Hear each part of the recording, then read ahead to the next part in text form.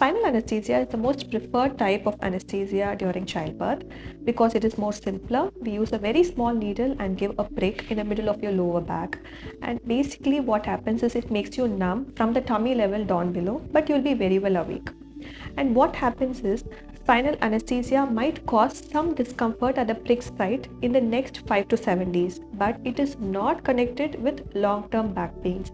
In fact, there are other reasons for why back pain happens to delivered mothers.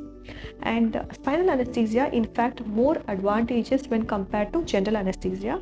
First thing, you are awake during the procedure, so you can very well hear your baby's first cry. You don't have any hangover effects of the anesthesia medicines. Your baby is completely safe. None of the medicines pass through the placenta into your baby.